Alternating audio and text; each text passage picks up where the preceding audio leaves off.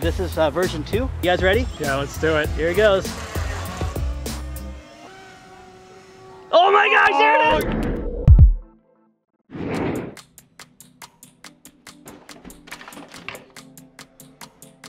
So I have had an amazing time helping to design the Porco Rosso plane, which I'm happy to say we've got a name for it now, the SeaAngel. Now, if you haven't checked out the video where I helped build that and we do our first prototype, check it out, there's gonna be a link below. And over the last several weeks, Josh, Andrus, and I have been working on version 2, and there's been a lot of design challenges with it, but for me, I love that kind of stuff. I love having creative challenges and seeing what we can do to meet all of the needs of a project. Josh and I started with trying some different stuff on the fuselage nose to make it look a little more aesthetic and a little bit more like Porco Rosso's plane. And then we moved on to experimenting with the motor pod and getting the wing up off the fuselage.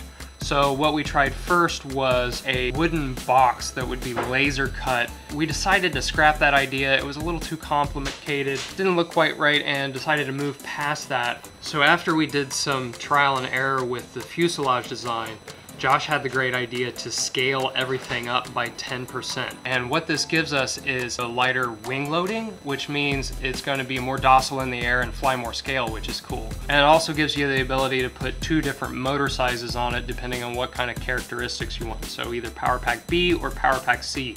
So that's really awesome. Andrus came in from the summer. Josh saw the incredible Edge 540s that Andrus had designed, and these things are gorgeous. He got Andrus started on helping out with the design to figure out what we can do with some of the complex curves that we have on this airplane, so that number 1, it's easy to build, but number 2, it also looks really cool and looks as close as possible to the Porco Rosso plane. An anime baseball bat. Nice, there we go.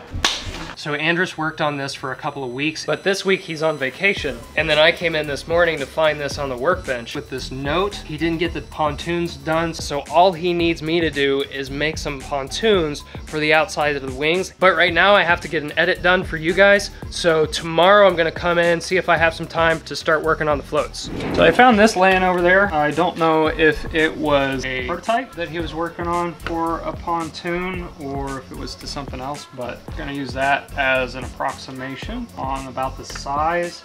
And there's a bunch of prototype Edge 540 landing gear over here too, so that has a nice shape to it as well. Josh is also out of the office right now, so I figured when he comes back we can see about maidening it. And it looks like I have some converts to my blue finger protection. Huh? So let's get started.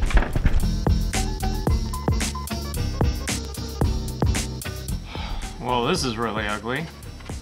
So this is a small motor pod. I'm wondering if we shrink that down, might actually make a pretty decent design for an outer float.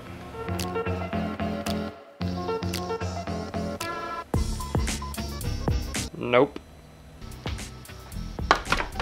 Okay, I think I'm actually going to go with the general shape of the wheel pant. It's simple and easy to build. I think it'll work well, and I don't know, I think that looks cool.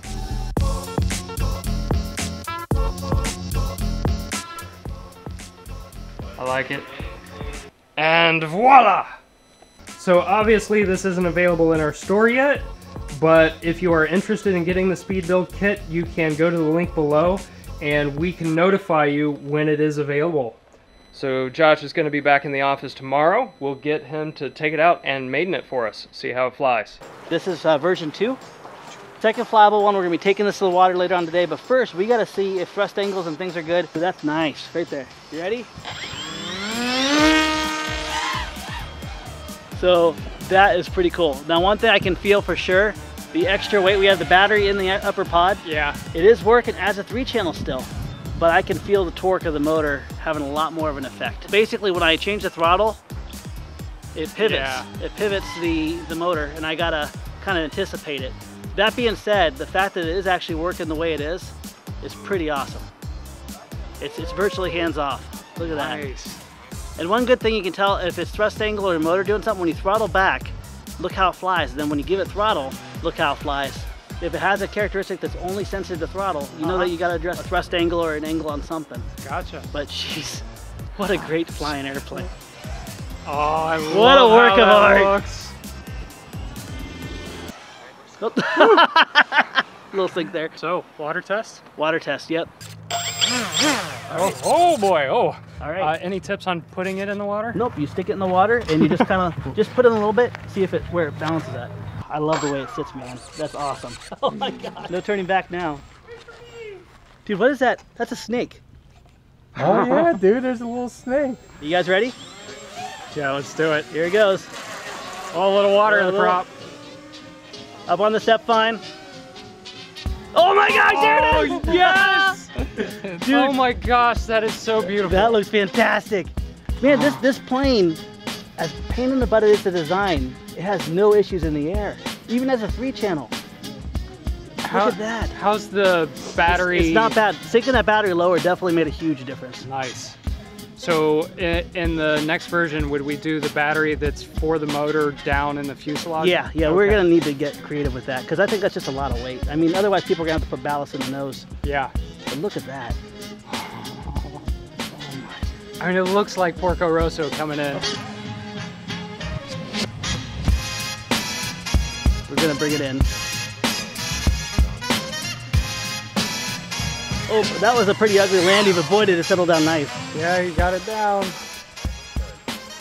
You gotta definitely pin that rudder up to get that nose up there.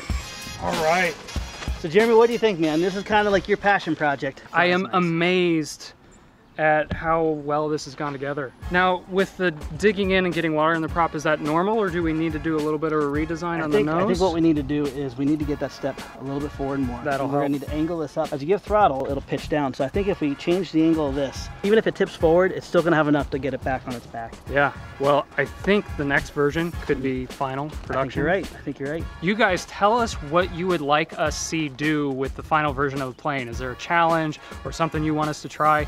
We want to do something really cool and memorable with this plane, so let us know in the comments below. The story about this plane is just as special as the plane itself. Yeah. And speaking of this, if you guys aren't familiar with flight tests, what we like to do is we like to design an airplane, we like to share the free plans, we also like to make speed build kits. This is going to be available as a speed build as well. Make sure you go down to the link below. You can actually be notified when this comes in stock, and as always, we do free plans and free build videos. If you want to see the final version of this, make sure you subscribe. We'll see you next time. See you next time.